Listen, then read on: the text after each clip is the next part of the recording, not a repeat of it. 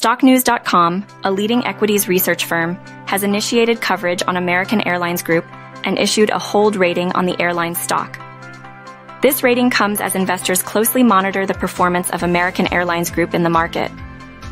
The company has a price-to-earnings ratio of 3.45 and a PE to growth ratio of 0.08, indicating an undervalued stock according to these metrics. Over the past year, American Airlines Group has experienced fluctuations in its stock price, reaching a low of $11.79 and a high of $19.08. Such volatility can be expected in the airline industry due to various factors including geopolitical events, fuel prices, and consumer demand. To assess long-term trends, investors often rely on moving averages.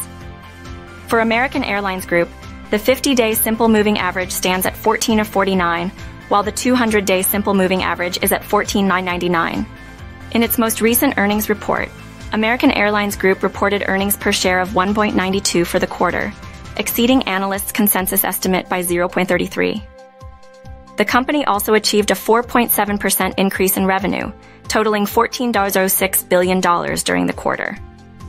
With 2 sell ratings, 12 hold ratings, and 5 buy ratings assigned by various analysts, there is substantial ambiguity surrounding the company's value proposition.